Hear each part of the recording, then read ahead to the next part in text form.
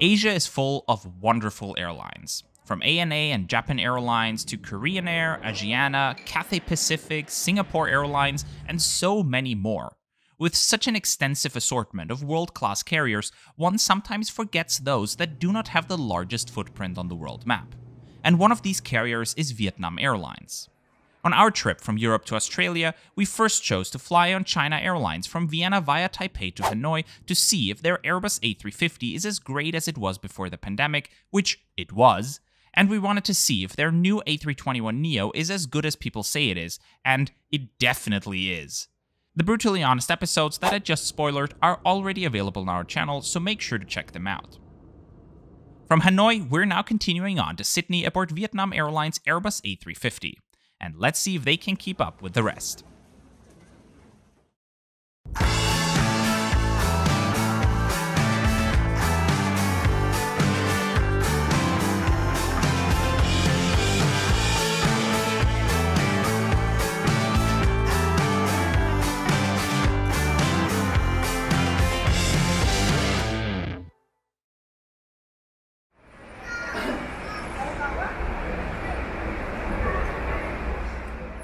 Hello and good day from Hanoi's Noi Bai International Airport.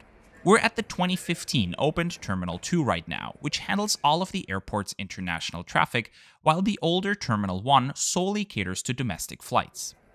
Hanoi is Vietnam's second largest airport, having handled 29 million passengers in 2019, with Ho Chi Minh City's Tan Son Nhat Airport being the largest at 41 million passengers.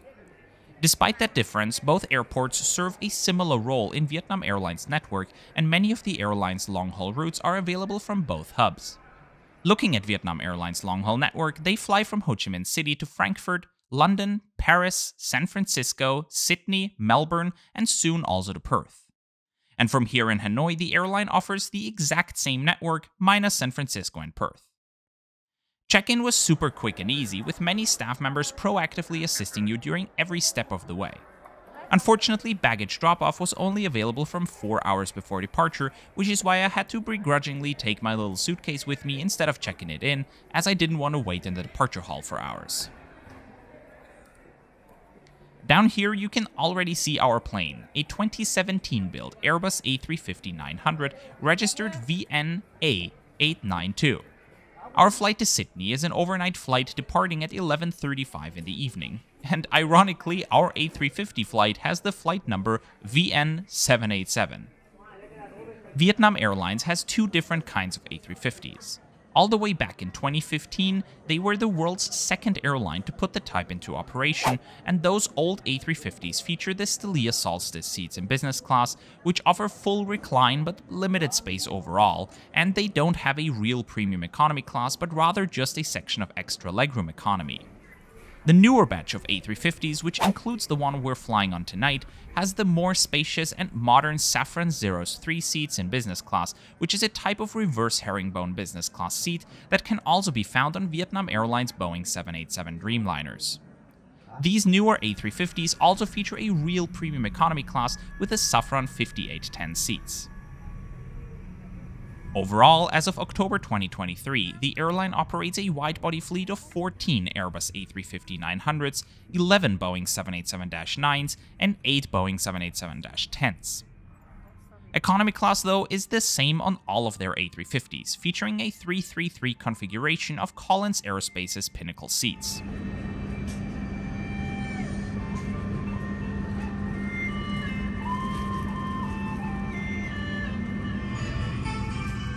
My seat on this 10-hour flight to Australia is $33K. Each seat features an adjustable headrest, as well as a personal entertainment screen with a USB port and an audio port right beneath it. Coat hooks are available on the side of the seats, and there's a tray table which can be used half-opened or fully opened. Waiting on the seat for us already were a pillow and a cozy blanket.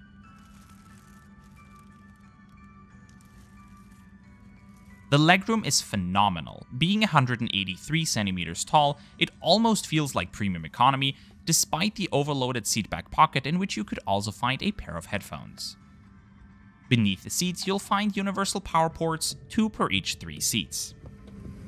One thing to note is that there are hardware boxes for the entertainment system, which will slightly reduce leg space beneath the seats for aisle and middle seat passengers.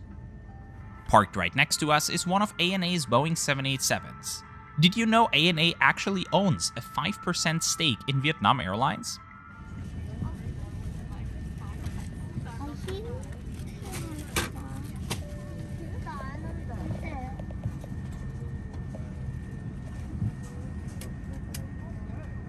While they're finishing the cargo loading, let's take a brief look at the in-flight entertainment system. Vietnam Airlines long-haul planes feature the Thalys Avant Up system. You will find a good variety of movies and TV shows, music, and games to view on demand.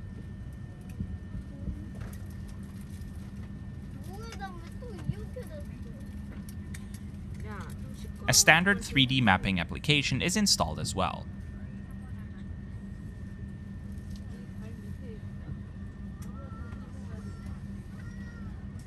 Before takeoff, the crew handed out hot towels, and being a rather premium amenity, those are rare in economy class, so I appreciate it greatly.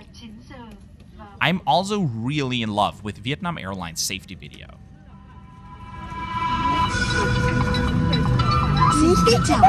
Welcome aboard. Hoặc sử dụng thuốc lá điện tử trên tất cả các chuyến bay. By blowing air into the two mouthpieces. Trên áo phao có đèn và còi để gây sự chú ý trong việc cứu người.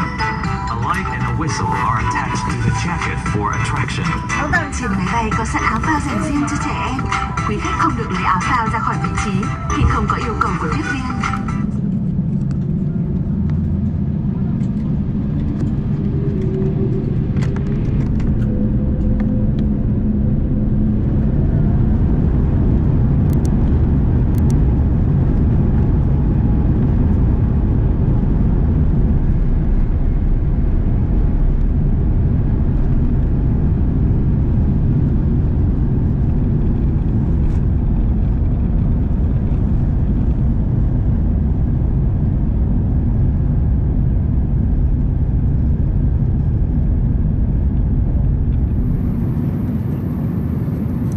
Right after takeoff, the crew handed out the immigration cards needed to be filled out to enter Australia.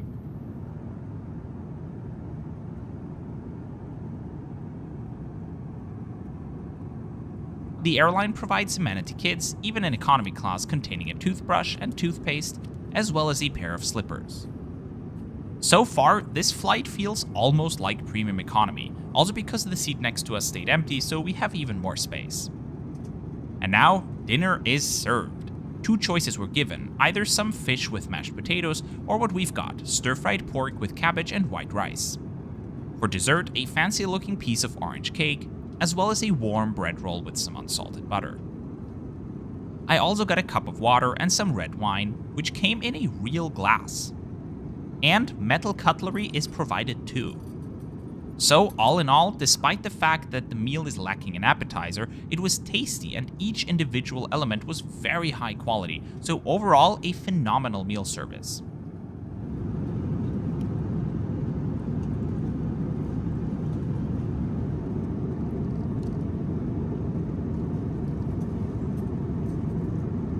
While we're cruising above southern Vietnam, what might look like cities is actually the enormous amount of fishing boats and their lights around Mui Ne and Phan Thiet.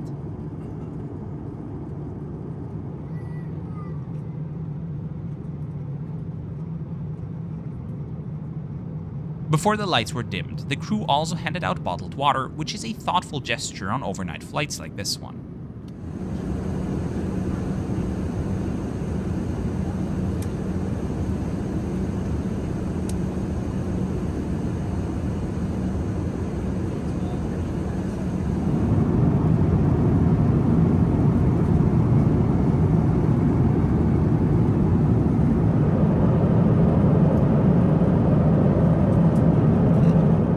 I woke up after some turbulence near the Barataya Islands in southern Indonesia, shortly before East Timor.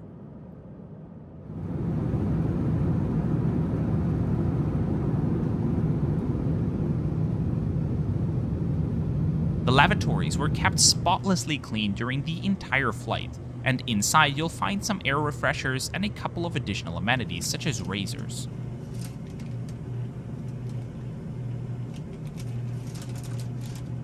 Welcome to Australia!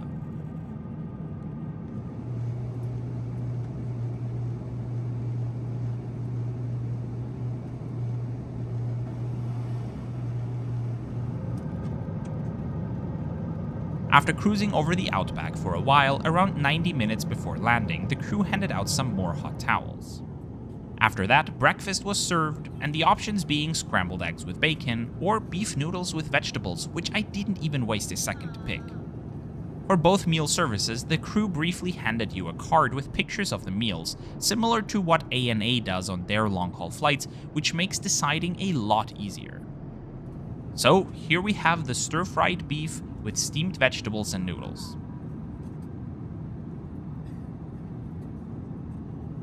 Accompanied by some fresh fruit and another warm bread roll with butter, as well as a cup of yogurt. Metal cutlery was provided once again. Another phenomenal meal service. After that, it was already time to start our descent into Sydney.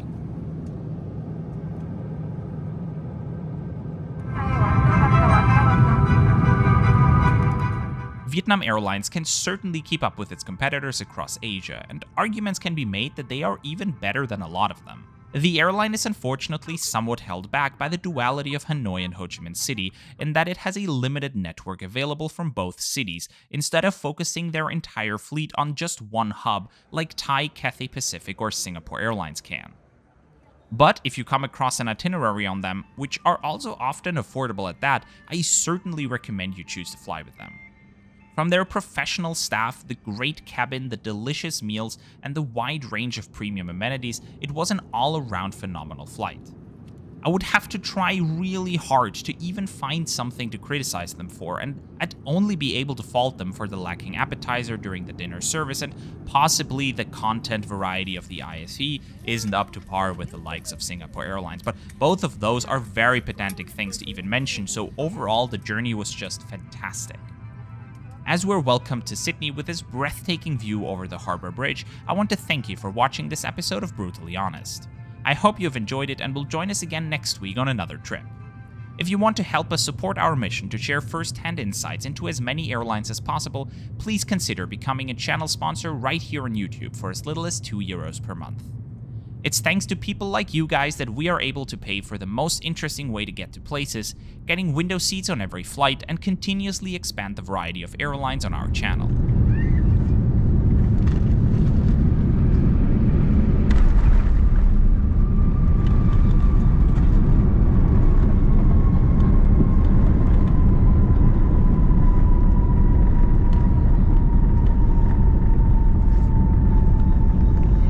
Ladies and gentlemen, this is an important message from the Australian government.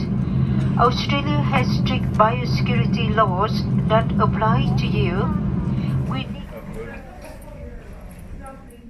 Thank you once again for watching, welcome to Australia, and I'll see you again for another trip very soon. From Sydney, we continue to Perth aboard Qantas Boeing 737-800, a domestic flight across the entire country, so if you're up for another flight, take a look at that video too.